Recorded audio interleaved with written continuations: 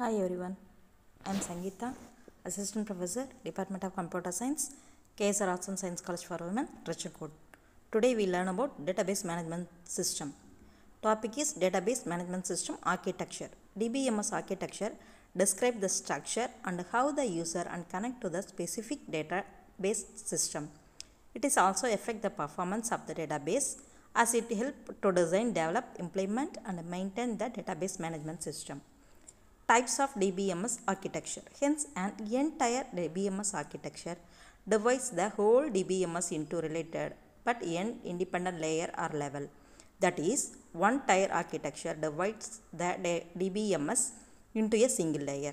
A two-tier DBMS architecture divides the DBMS into two layers. A three-tier in three layer and so on. When the layer are increase the architecture, the level of abstraction also increase, resulting in an increase in the security and the complexity of the DBMS structure. All these layers are independent. That is, any modification performed in a particular layer does not affect the other layer present in architecture. DBMS architecture consists in three types: single tier architecture, two tier architecture, three tier architecture. Single tier architecture. In this architecture, the database is directly available to the user. It means the user can directly sit on the DBMS and use it. Any changes done here will directly be done on the database itself. It does not provide a handling tool for end user. The one-tier architecture is used for development of the local application where programmer can directly communicate with the database for quick response. Two-tier architecture. The two-tier architecture is same as the basic client server. In the two-tier architecture application, on the client end can directly communicate with the database at the server side. For this interaction, APIs like ODBC, JDBC are used. The user interface and application programs are run on the client side. The server side is responsible to provide the functionality like query processing and transaction management. To communicate with the DBMS client-side application, establish a connection with the server side. Two-tier architecture diagram. Three-tier architecture. The three-tier architecture contains another layer between the client and server. In this architecture, client cannot directly communicate with the server. The application and the client interact with the application server, which further communicate with the database system. End user has no idea about the extension of the database beyond the application server. The database also has no idea about any other user beyond the application. The three-tier architecture used in case of large web application. Three-tier architecture diagrams.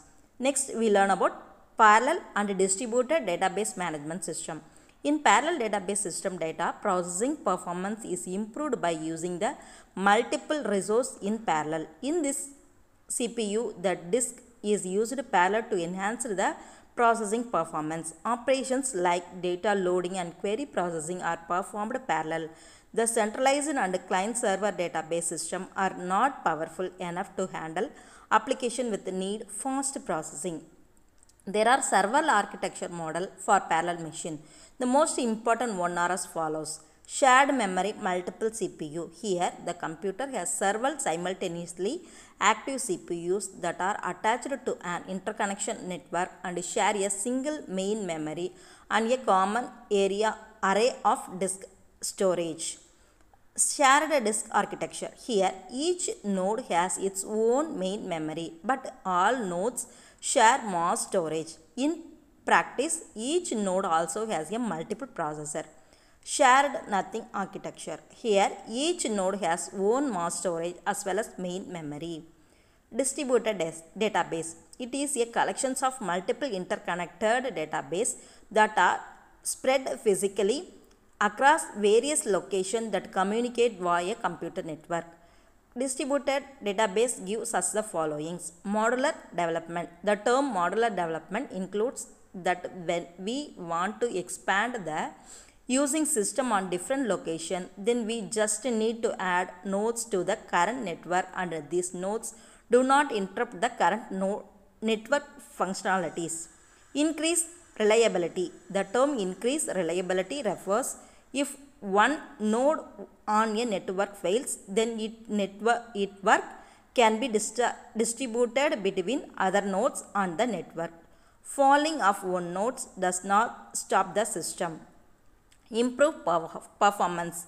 We all know that a small database is easy to handle compared to the large database. So in a distributed database, a large database is distributed into a small database across various locations which are easy to handle with better performance. Increase availability. The failure of one node will not affect data availability because data can be obtained from various other nodes on the network. Faster response. Data retrieval become more efficient as data is available locally. Thank you.